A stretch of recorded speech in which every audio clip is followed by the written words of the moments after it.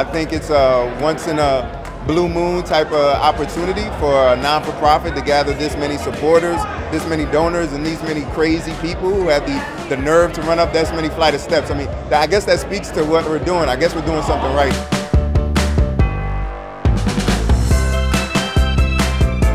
This is an example of the commitment that After School All-Stars has for their students. When we're doing a fundraising, we're doing a climb, and we raised almost $100,000 for after-school programs for more kids. So that alone sets it apart from any other after-school program.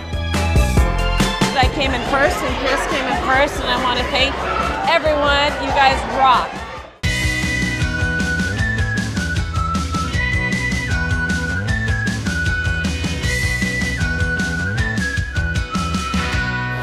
We decided to do this particular event because we ask our young people every single day to take risks.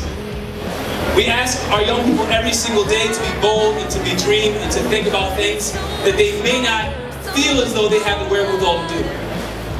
And we can't ask them to do that if we don't do the same. We can't ask them to be bold if we don't say, hey, listen, we're going to have an event at World Trade Center and we're going to get 170 climbers to come in and help us fundraise for that event and then pull it off.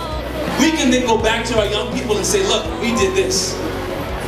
We believe in ourselves, we believe in you, and we're not just talking the talk, we're walking the walk. Right now I'm just grateful and I'm humbled, and I recognize that it's not about me, it's not about our organization, it's about the mission, and it's about young people, and it's about how do we really, really follow through on the promises that we make to them and to their families.